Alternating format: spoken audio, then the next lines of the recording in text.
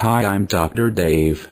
Blood performs many important functions within the body, including supply of oxygen to tissues, bound to hemoglobin, which is carried in red cells, supply of nutrients such as glucose, amino acids, and fatty acids, dissolved in the blood or bound to plasma proteins, e.g., blood lipids, removal of waste such as carbon dioxide, urea, and lactic acid, immunological functions, including circulation of white blood cells, and detection of foreign material by antibodies, coagulation, which is one part of the body's self-repair mechanism, messenger functions, including the transport of hormones and the signaling of tissue damage, regulation of body pH, regulation of core body temperature, and hydraulic functions.